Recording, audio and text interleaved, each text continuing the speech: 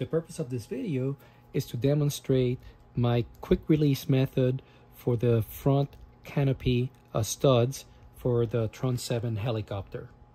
The stock method of fastening the studs to the canopy, and I'm using a busted up canopy here for demonstration purposes, is that this part is secured to the frame. Then you're supposed to insert the canopy onto the helicopter and then manage to get this part right through the rubber grommet here. And this should hold really well, but if you're really fastidious, you may actually insert one of these metal clips right onto the stud. So then you have to get your glasses, figure out what the hole is, insert it in the hole and fiddle with that a little bit, maybe drop it on the ground and then have to get on your knees to find it in the grass. And then after you do that, then you have to do the other side as well, okay? I don't like this method. This is used, Tron uses this method, and Excel Power, the Specter, a lot of the logo helicopters use it, and I hate it. I don't know what to tell you. I don't like it one bit. So I'll show you what I do differently here. I use the Excel Power magnets. This is a part number on several helicopters, not just the Tron 7. And I only use them for the front studs, not for the rear, but for the front. Here I show that I use those magnetic mounts on my Tron 5.8 helicopter, and this is what the inside of the canopy looks like with the magnets. This is a Specter 700 NME helicopter, and see how I use these magnets. Now you would think that, hey, you know, this Specter 700, they would come standard with these magnets. No, well, that may have been true for the first generation helicopter, but now with these new ones, they come with their crappy whatever front canopy stud junk is. All right, but here, so you have to buy these extra, all right, and they work really well. And here's what the inside of the canopy looks like with those magnets. And so this is worth doing on the Tron 7 helicopters as well. So what do you need to buy? Easy. The first thing is you have to get a set of these magnets, all right? So what are the usual places? A-Main, HeliDirect, eBay. You may even get them from, I don't know, whatever those AliExpress or whatever China places are, all right? So get a set of these magnets, Excel Power. Then you also need stand-ups, all right? And these stand-ups, they come in a set of 10. I got these from Amazon, from Oxel stand-ups. They're like M3, meaning that the thread inside is M3 threads. But the main thing is this has to be 15 millimeters long. I mean, that's the length that this needs to be. You will also need a set of M3 by 12 millimeter long set screws, as well as a slightly shorter 10 millimeter long set screws. So 2 and 2 of these. I already have these 2 stand-ups made with the set screws.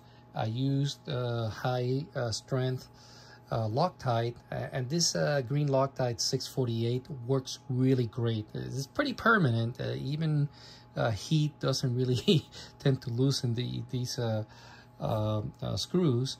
But anyway, I let it sit for about 24 hours. So this is as cured as it is going to get. So let me show you what I did here. Actually, I'm gonna make this a little bigger.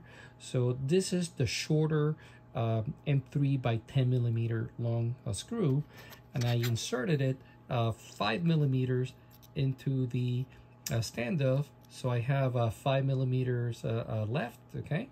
And this is the longer M3 by 12, so I also inserted it 5 millimeters into the stand-up, but it'll have about 7 millimeters left here, okay? So short and long. This short one is what is going to insert into the magnet. This long one will insert onto the airframe. So 2 millimeters will be taken up by the carbon fiber frame, and then the rest of it will go into the standoff of the airframe. Again, I will insert the short 5 millimeter set screw into the right onto the XL Power magnet. Of course, you know, it'll screw, and then and I will use just regular Loctite 243. This doesn't need to be permanent. I don't want it to be permanent, just in case I have another crash, as it makes it a little easier to remove, although it'll hold really well. And then this 7 millimeter long part will insert onto the airframe. Now these magnets are ready to be inserted onto the airframe, and again, these are magnets, so they're going to repel each other here. So again, I left the 7 millimeter long end free to insert onto the airframe. On pages 25 and 26 of the manual, make sure to insert these newly formed front canopy studs instead of the stock canopy studs that the manual calls for. For the canopy side, you will need the matching end of the magnet, and of course this all comes in the kit, right? You have the both ends of the magnet, and you see how this whoops, it's a pretty strong neodymium magnets, right? So you will not be able to use this bolt because it's too short. It's only 6 millimeters long, and you need something that is closer to 10 millimeters long, as you can see here. All right, so this is a M3 thread by 10 millimeter long screw bolt. Now I'm using a button head, but certainly a cap head, you know, works just fine for this purpose. You will need to insert the rubber grommet that comes in the kit onto the canopy. And here is the extra part that you will need is some sort of a washer. So here I'm actually, it needs to be 3 millimeter inner diameter, but the outer diameter needs to be able to clear the, I guess, a rubber grommet, okay? So it has to be just kind of like a long outer diameter washer. And what I am using here is a tail blade spacer, all right? So generally this comes with tail blades, but you know, any long outer diameter washer, you know, should work. So the first thing that we're going to do is insert the rubber grommet onto the canopy. And in the interest of time, guess what? It's already done. So I will remove the short screw from the magnet. So just removing this guy. And it is possible that we may be able to get away with using the washer that comes with the magnet. It should clear the rubber grommet quite a bit. It's possible that it may work. I just feel a little more comfortable getting this kind of a larger outer diameter washer, okay? And that's what we're going to use. We'll insert the 10 millimeter long M3. Oops, I guess we're not going to use this rubber grommet. Sorry. So insert it through this washer. I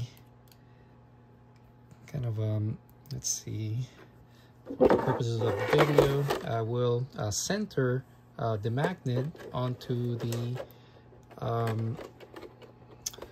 rubber grommet here. And see, as you can see, it's pretty well centered. I mean, it doesn't have to be super perfect.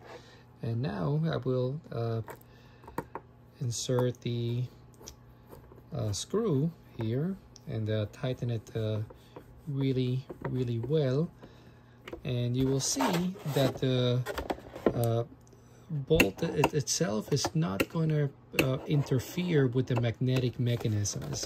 It's long, but not long enough to interfere. And basically this is done. And of course, when you insert it, please use Loctite, in this case blue 243 Loctite or equivalent.